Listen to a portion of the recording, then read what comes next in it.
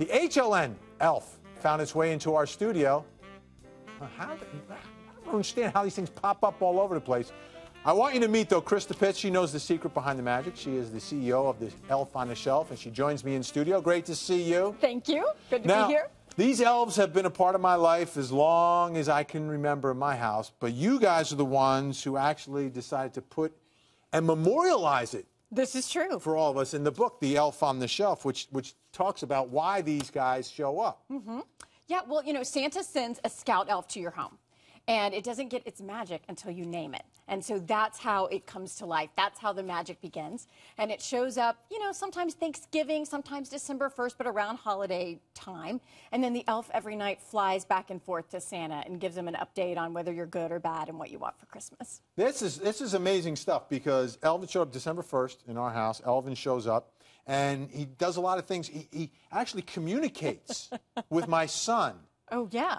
My son will write notes to him, and then sometimes he'll write things out in cereal. Oh, it's amazing. The elves, you spend time in the workshop working on these things. You know, these skills Santa trains them on.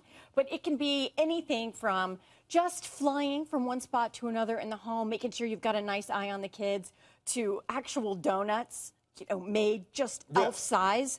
We find them, in fact, lots of people talk about seeing them in the refrigerator because they're missing home. They want to cool off a little bit. Elves can be anywhere. The bottom line, though, they're watching you. They are watching, and they don't know if you're naughty or nice. Now, the great thing is that it was you, your sister, and your mom. Right. So this was your family experience, but you guys were the smart ones. Unlike me, I should have put it into a book, because now everyone is reading the book. They are. Yeah, we, of course, got permission from Santa Claus, which was the most important thing. Right. But in 2005, we published the book ourselves and really got turned down by all of the bigwigs that are supposed to know better, the ivory tower folks, as it were. You did it yourselves. The whole thing, from start to finish. And how quickly did it grow? Because now we see like 2.5 million books sold. You guys were in the Macy's Thanksgiving Day Parade, right? Right. We had a balloon in the Macy's Thanksgiving Day Parade. We had an animated special that aired last year. Which tells the story. Yeah, absolutely. Tells all about how a scout elf gets its magic.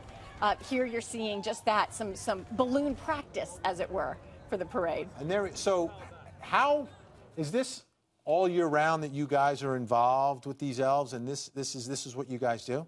It is. You know, we work for Santa Claus. Every single person that works in our office works directly for Santa.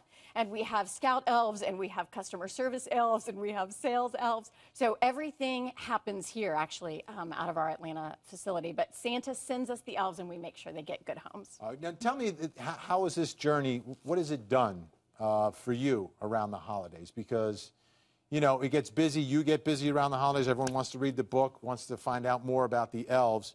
So how has it impacted your own family holidays? Well, you know what's neat is that our family had an elf when I was young. I was growing up. You know, my sister and my brother and I all used to race to go find our elf, who was named Fizby.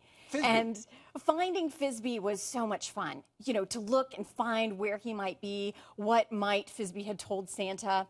One of the things we enjoyed the most, of course, is telling Fizby's your direct liaison. I mean, this is the direct line to Santa, so you could actually tell him, I'm really sorry, I didn't do my homework, or I've changed my mind. This is what I want for Christmas. So it was always nice to have that. But personally now, to see that joy in other families, you couldn't ask for more than that. That is fantastic. The Elf on the Shelf. Thank you so much. Merry Christmas to you, I'll tell your Elvin sister, hi your later mom, tonight. your whole family, and to Fizby, because I know he's still floating around there. Thanks so much. My pleasure. Thank you for having me. All right, if you want more information on the Elf on the Shelf or some fun activities for the kids, head to their website, elfontheshelf.com.